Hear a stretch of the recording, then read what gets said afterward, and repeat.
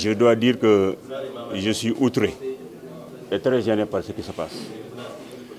Parce que notre adhésion et notre compagnonnage avec le président Macky Sall a été un compagnonnage de raison, de programme, de mise ensemble de nos intelligences pour essayer de donner aux Sénégalais un mieux-être.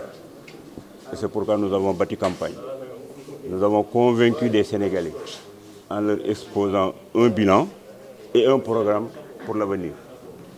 Donc, tout ce qui se passe actuellement impacte sur nous. Parce que nous avons convaincu des Sénégalais en disant ceci. C'est le candidat qui est élu va être débarrassé de toutes les pressions d'opinion et de groupe. Et c'est quelqu'un qui va faire les meilleures réformes pour pousser le Sénégal dans le rang des grandes démocraties du monde.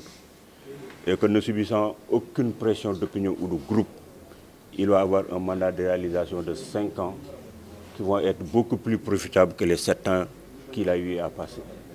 Donc si aujourd'hui on se rend compte au niveau d'une des institutions les plus importantes du Sénégal, au lieu de légiférer pour le mieux-être des Sénégalais, au lieu de contrôler les budgets qui ont été présentés, de soumettre les doléances des populations qui les ont mandatées, on nous livre un déballage honteux qui montre un visage hideux du Sénégal, comme quoi nous sommes dans une république de malgouvernance, où nous sommes dans une république où les gens qui sont au Parlement ou bien qui sont auprès du président de la République sont les mieux servis au détriment du peuple sénégalais.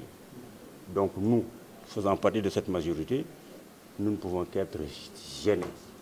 Ce que je reçois comme appel, comme votre ami, Thierno, votre gouvernement, comment est-ce possible, je ne peux l'énumérer. Et c'est choquant. C'est une torture pernicieuse, parce que ce pays mérite autre chose que cela. Nous avons accompagné un président de la République qui a été élu, qui doit exercer un mandat de 5 ans, qui a proposé un programme. C'est ce programme-là qui devait être notre préoccupation majeure pour que nous puissions donner des toits aux Sénégalais.